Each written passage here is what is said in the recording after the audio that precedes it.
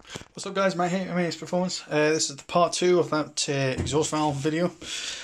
So as you can see, we fully assembled it and the valve is in the open position going closed, whereas the original design was closed going open. So just to recap guys, if I was to fit this kind of system, when you hit the sports button the valve would stay closed, and then when you take your finger off the sports button the valve then opens.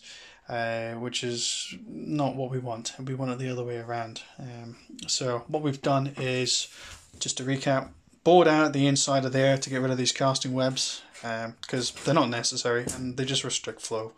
And we actually got lucky with this bracket here.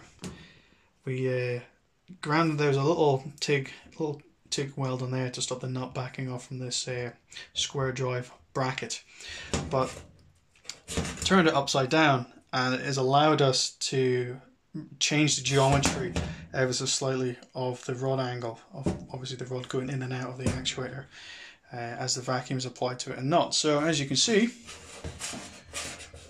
it's open going closed.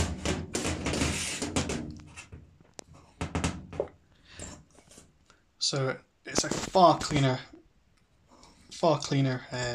bore in there now. So yeah,